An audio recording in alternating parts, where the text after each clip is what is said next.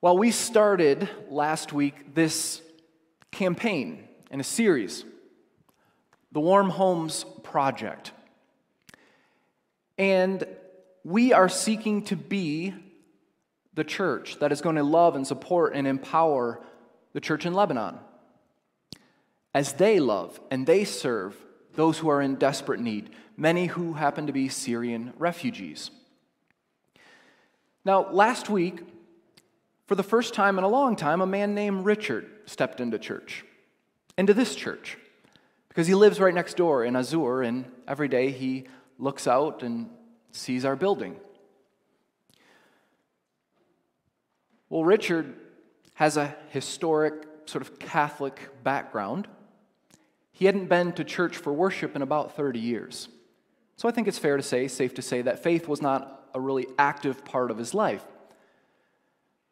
But last week, for some reason, he felt compelled to come on down and just come right across and join us. And he was blessed to be here. He was blessed by the experience. He was blessed by your hospitality. Oh, and did I mention he's from Lebanon?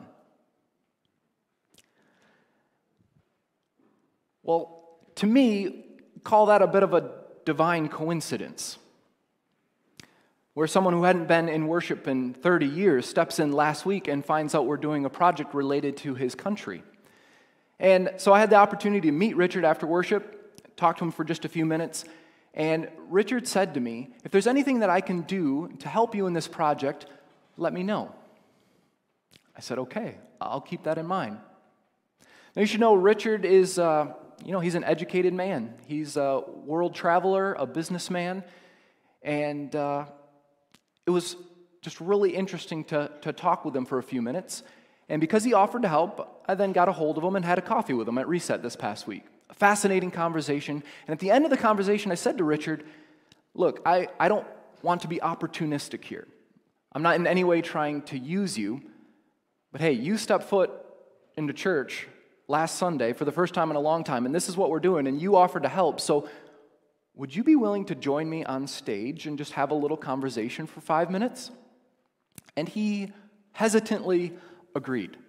As you'll see, Richard is a great conversationalist, although he doesn't necessarily like to be in front of crowds.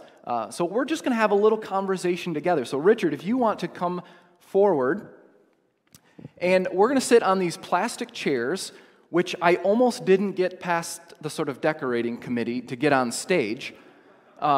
But I had to kind of remind them, we're not necessarily going for pretty here. And Richard, just correct me if I'm wrong. You can grab here. This is the mic we'll use. Correct me if I'm wrong, but in my experience in the Middle East, these chairs are everywhere. Well, it's definitely right. Part of our culture. Okay, great. So they may not be the most aesthetically pleasing part of our decor, but they are authentic. They are, absolutely. I'm sorry, before we start, Pastor Steve, I was not reluctant to be here with this very fine, talented young gentleman because of the subject or because of any subject per se.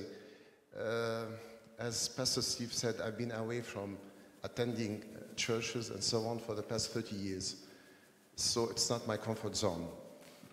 And last week when I decided, I said to God, I want to sit somewhere at the back, be invisible, and just, live the experience. I guess God is a kind of a fast-tracking guy, and he put me here, and okay, I cannot say no. So.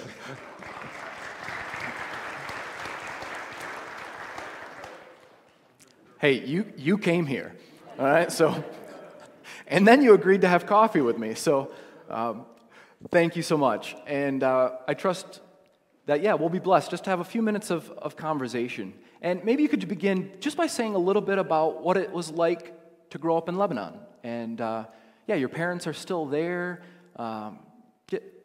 Just tell us a little bit about your childhood, your family. Well, typically I was born and I grew up in a kind of a middle-class Lebanese Christian family back in the 70s and 80s. These were the times of war, a very destructive, secular, bloody, we're not proud of it, simply between the Muslims and the Christians. So this is what I can say now. What about your father? You know, the vivid memory of the war is my father, because he was an officer in the Lebanese army. Okay, and just to put it in the right context for you, like, you know, Canadians far away from this scene, the Lebanese army was not one army as such. It was split into two. Okay, because we are Christians, my father was serving with the Christian Lebanese army, fighting, unfortunately, the Muslim mercenaries and so on. And even the capital was split into two between 1975 and 1990. The western part of Beirut was controlled by the Muslim militias, backed up by the Palestinians mercenaries, and eventually, a couple of years after, backed up strongly by the Syrian army. And I know that the civil war in Lebanon was, a devastating experience. Loss of life, destruction in the country, destruction in Beirut, and a complicated one. Like the geopolitical situation, I have a little sense of that in the big picture of the Middle East, but in Lebanon specifically, everyone was involved, from the Americans and to the Israelis to the Syrians and the Palestinians and the Saudis, and Lebanon was almost a bit of a pawn in some of these greater world powers, and tragic, really, right? But by the time you were a teenager or so, practically speaking, it was the Syrian army that was in control. Is that correct? And then what was it like to live under the Syrian army? I don't want to, we are honest here, we are in the church. I cannot sugarcoat it. The Syrian army has nothing to do with what you know of regular armies. It's not like, sorry, yeah, my voice was close. heard. So they were hostile, frankly. They were abusive, kind of barbaric, and not only to Christians, to all Lebanese, but especially Christians, because we fought them, we resisted, we had many battles on and off, so we were in the eye of the storm with them. Tell me that story, sort of just a symbolic story, and there's many such stories, but you were going with your family to your father's hometown, which meant crossing numerous Syrian checkpoints. What was that like? Yeah, this reminds me, it's such a symbolic story that every Lebanese can associate with at a moment or another. We live, as I said, Beirut was split into eastern for the Christians and western for the Muslims. And our house was in a city, small city called Jounieh. Jounieh was the so-called Christian capital of eastern Beirut. But my parents were originally from the Bekaa Valley, which is pretty far away from our city. So to go there, we have to cross multiple checkpoints by the Syrian army. And because my father was an officer, who was technically the enemy, so he was always sitting in the back seat with my siblings, definitely wearing civilian clothes, with a civilian ID. I was a designated driver at 13 or 14 years old. I don't want the youngster here to have ideas, but this was Lebanon, 70s and 80s, wartime, no rule of law, no G1, G2, G nothing, okay? And, it is sad, actually, when you remember it. A young teenager driving his family, so stressed, okay, and believe me, each and every checkpoint, they don't miss it as they are trained. All kind of abusive, they abuse you, they bully you, they simply provoke you, okay? The agenda was me or any of my compatriots to talk back, to lose the temper. And once you lose the temper, it is not like, simple jail. You vanish, you're done. and this is not fiction, because up to today, we are in 2021, they say we have around 10,000 to 15,000 missing Lebanese, mostly Christians, in the jails of Syria, maybe dead, tortured, killed, everything. Tragic. Yeah. And so as soon as you could, basically, you got out of there. Educated in Paris, became a world-traveling businessman, but you had family who stayed behind. And your parents are still near Beirut. You own a home in Beirut. You travel regularly back to Lebanon. Just give us a minute of what is the situation like on the ground today? Okay, the war is over, technically since 1990, and then we had the occupation, the Syrian occupation up to 2005. But may I say, since 2019, the situation in Beirut, in Lebanon, is the worst ever. I'm not exaggerating. We did not live such bad times since the formation of this small country, since 100 years. Literally, we have a failed state. The government failed totally. No rule of law whatsoever. The economy is beyond depression. Okay? No infrastructure, no power, no petrol, no gas, no food supplies.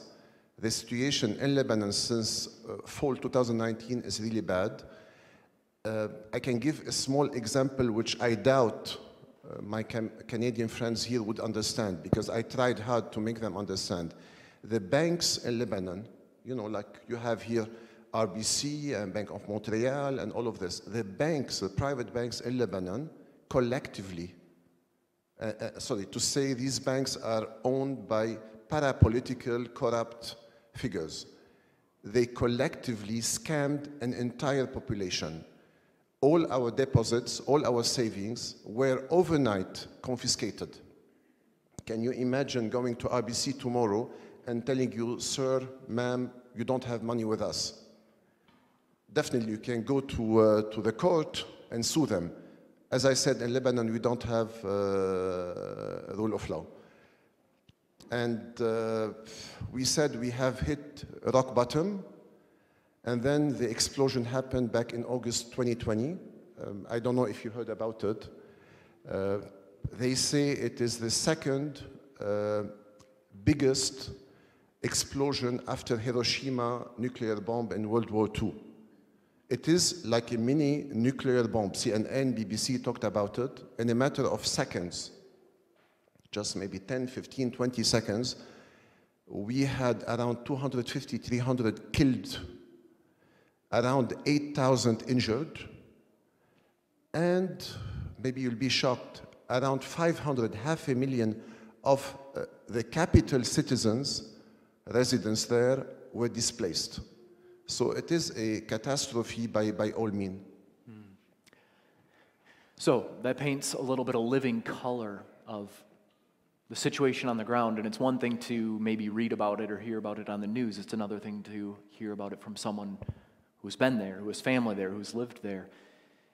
And in the midst of all that suffering that the Lebanese are experiencing, the Church of Lebanon is still helping, still serving Syrian refugees. Absolutely. And these were people who, occupied, oppressed, people who just came into the country, a country that could barely support its own population. And now we're talking 1.5 million plus Syrian refugees entering into essentially a failed state, as you said. How does the average Lebanese person feel about the Syrian refugees? Okay, allow me, Pastor Steve, to just put it in a context where our family here, our friends can understand it, because I'm not talking here to a Lebanese public. You know, I told you about all this tragedy, but the Syrian refugee came as a cherry on top. We had around 2 million. I don't know, the figure you mentioned last Sunday was 1.5. The figure that I know is 2 million. 2 million in a Lebanese context of a population of 4 million only. So 50% of our population, in a matter of days and weeks, fled to our country. So, like Canada is 40 million. Can you imagine, God forbid, okay, 20 million refugees fleeing in a matter of weeks to your country? As nice as you are, as Christians as you are, this is a big shock at all levels, economy, political, social, demographics, and so on. So I don't want to sound... It's hard. I don't want to sound rude, but I have to be realistic. Pastor Steve, if you take any of the fine gentlemen and kind ladies and do a survey in Lebanon today, with all honesty, and ask the average stereotype Lebanese, okay, what do you feel about your neighbors? Okay, they will tell you, okay, we appreciate what you're doing. We really appreciate your mission, your Christianity, the values, the principles, but we need help, okay? Yes, they are victims, and they are, by the way, the same victims as we are, because the Syrian army, and I told that to Pastor Steve, the Syrian army, who is the offender, did abuse us, and now he's abusing, it's abusing its own people. So we associate, but we don't have that much of enthusiasm the way the Western world has it because of our capabilities. We don't have today capabilities. These 50% of our population need to use our failed infrastructure. Forget please about Canada or USA or Europe. It's a failed infrastructure. They are going to compete with us on jobs that are not available even. You see the entire picture. Absolutely. And I know you make, and you say the Lebanese people can make a bit of a distinction between the Syrian people, the Syrian refugees, and the Syrian army. Of course. Right? I mean, you recognize the Syrian refugees are victims, much like the Lebanese Christians were victims of the Syrian army. Yes. But on so many levels, and this is what I just want to end our conversation with, because it just became profoundly clear to me in the conversation I had with Richard earlier this week. The church in Lebanon is doing what Jesus said, in that they are called to love their enemies. Right? It is not in any form of self-interest. I mean, it's an incredible drain on resources. I mean, it is within living memory, the people who were still a part of that sort of oppression. We are helping the church be the church in a really profound way. And our project, yes, it helps Syrian refugees, but also Lebanese who are in desperate need. So, if I may, please, Pastor Steve, sorry to interrupt you. Wrap this up. All what I talked about it, really, this is my message, you know. As hurt as we are, and as far away as you are, my message today, okay, please do forget whatever I said in the past 5 minutes. Do forget about Lebanese economy, demographics, threat of its balance, worldwide agendas, and these big nations' strategies, and so on and so forth. Last week, I was inspired by a photo. It's not displayed today on the screen. Can you put that picture up? Yeah, we used this that one, last exactly week. this one. Please do forget about whatever I said, with all modesty, because I forgot. When I looked at this picture, okay, this is simply a mother, can be any of you ladies, God forbids. This baby can be, our children, our sisters and brothers. This family need to eat today. Not tomorrow, not after 1 month, not after today. They need to have a shelter. They need to have a roof on top of their head today. They need to have blankets, mattresses. These things we don't, my family is Canadian, we don't even think about it here. So please forget about what we talked about. From somebody who's much hurt than all of you, I say we forget and we focus about these families and help them, as Christian as we are. Thank you, Richard.